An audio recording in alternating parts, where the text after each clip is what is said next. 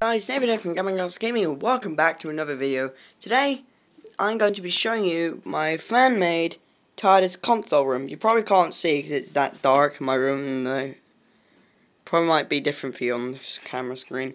But also be sure to subscribe and hit that bell to turn on notifications so you can get notified by my future videos. Now, without further ado, let's get into it. Now, this is a custom designed TARDIS. And I would like this to be in the TARDIS. If I was a doctor, this would be my TARDIS room. So these buttons actually go out when you use this, like you just they got from Firework Night. Start with the simple basics. You've got the dematerialization switch. I'll just show you here, for example. It actually pulls down. Also, this button actually works. So if I pull that down and push this button, this is actually from the TARDIS console room from over here. I just took it out to use the piece for the time motor. So I've just got this cold coming on. Then you got the switches.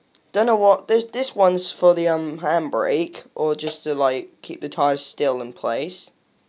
Then you got this one over here, which is to like I don't know, like open up the TARDIS screen or unlock the doors. I forgot. This little knob here is just a gyroscopic stabilizer which stabilizes the TARDIS during flight.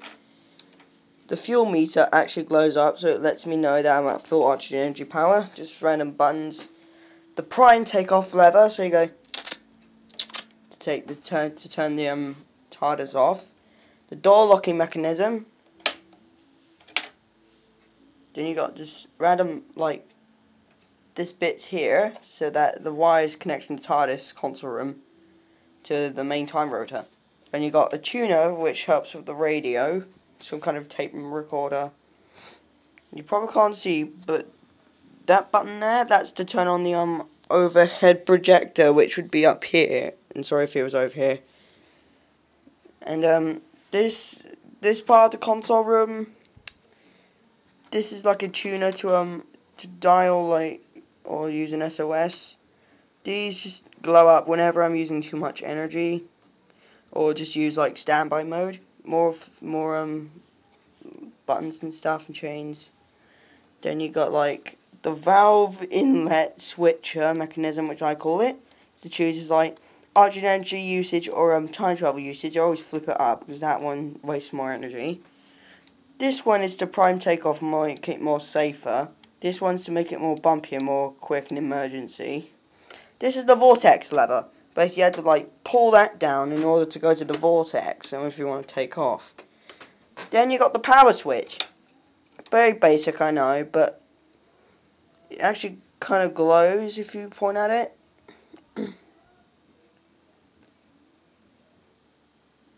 Then you got this over here. And sorry about the sounds in the background. They're just my two big sisters singing, and she has a friend around. Then you got like this switch which turns on the scanner, which can also be seen here or over here. Yeah, I was eating food up here earlier on. We've got Bindi over there. Also I've got Vinny up here, which I'm working on, and Akawaku from Crash Bandicoot. Looks pretty cool if I do say so myself. You got Vinny, looks pretty cool. And don't judge me because I like My Little Pony. And then this is be the screen, and that is Jodie Whittaker's TARDIS.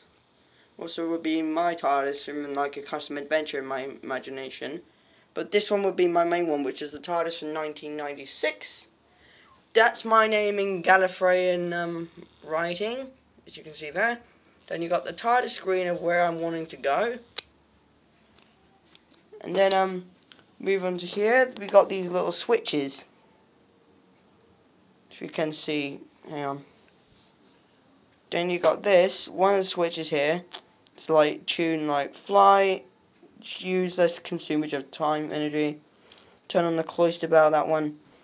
Then you got little buttons and switches, which are just little like glowing pieces that have an individual glowing colour. Love that effect. Look at that.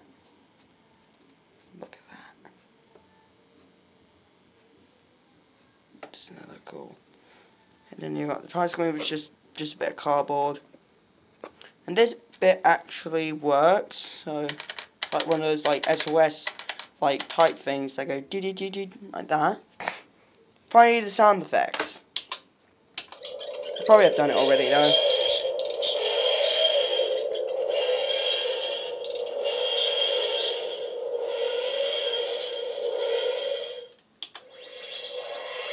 I normally have the time rotor up like that so that it looks more better.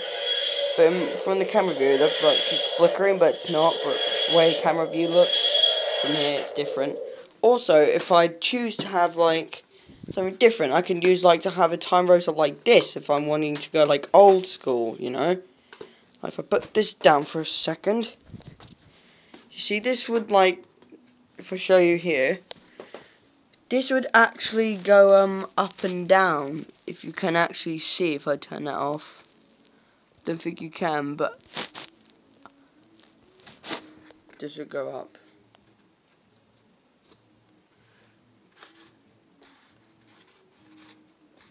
That would be my secondary time rotor if I was to have like invented it by myself. And this is my certificates and my roundels and stuff. Then you got the TARDIS doors. I'm just gonna head outside quickly. And then you got my TARDIS bedroom door, which looks pretty cool. Oh, hello, Moogie. Hello, Moogie. Okay. So basically that pretty much wraps up my TARDIS console room tour. And if you liked it, please make sure you subscribe and hit that bell to turn on notifications so you'll be notified by any of my future videos. And with that being said, I'll see you all in the next one. Goodbye.